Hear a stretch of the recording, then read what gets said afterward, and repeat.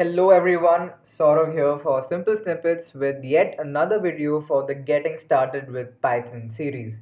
In this video, we will be learning all about user-defined functions in Python. A user-defined function or a function in general is a block of code which is encapsulated under a particular name so that whenever we wish to execute that same block of code again, we can just use this function and call it directly. This improves readability, reduces redundancy, and is a really good programming practice.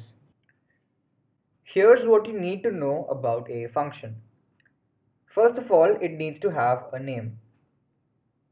It may or may not have parameters. A parameter is a variable you pass into the function so that we can use it within the function body. So in this case, our parameter is called fruit. Finally, a function may or may not have a return value. A return value is a variable which the function sends back as the output of executing that function. So over here we have a very generic example of a function which takes in a fruit and returns the juice. Let us take the example of a login feature which we discussed in one of our previous videos and define a function for verifying if the user has access to the system or not. So I have a new Python file here called functions.py, and the first few lines here get the username and password from the user. We now define a function using the def keyword. The name we will give it is has access. This function will take in two parameters, which is the username and the password.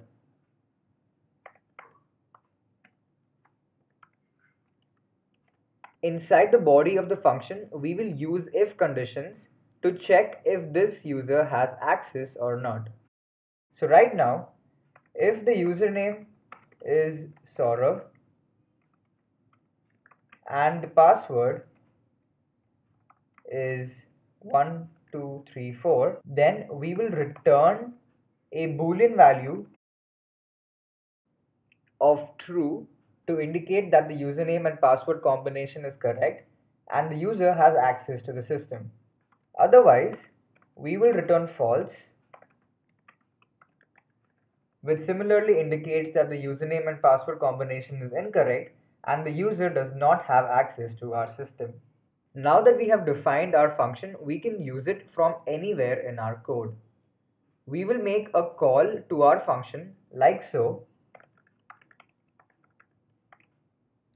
and pass in the username and password which we get from the user. We will also store the return value of this function in a variable called verified. So this verified will hold either true or false depending on what the function returns. Now we can simply make a check if the user is verified or not, and based on that we can print access granted or access denied.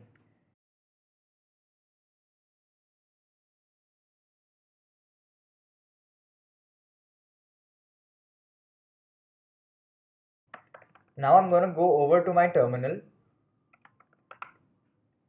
and we can run the code to see what we get. So it's asking me for my username, so I will enter Saurav. I will enter 1234 as a password and it says that access has been granted. When I run the file again, I will give a wrong username and a wrong password and it will tell me that the user has no access to the system. Like I said earlier, a function need not have any parameters and it need not have any return values. Here is one such example of a function which when called prints a line and terminates without returning anything.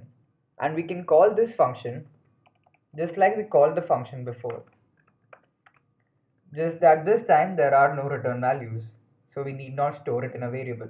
Before I run this Python file, I will comment all these lines out and only execute these couple of lines here.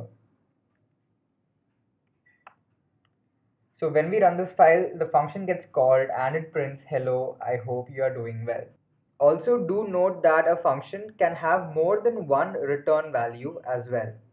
In this example, I have defined a function which takes in two values a and b, and it returns the result of addition of those two numbers as well as the result of subtraction of those two numbers, and we can simply separate those return values by a comma. While calling the function, we can specify two variables to receive those two return values.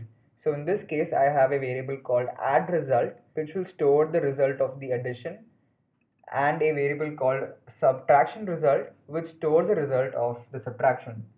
So I will call the math function with values 5 and values 1. When we run this, we get the output 6 and 4. So that brings this video to an end. If you like this video, please consider subscribing to the channel and dropping a thumbs up. And I'll see you guys in the next video.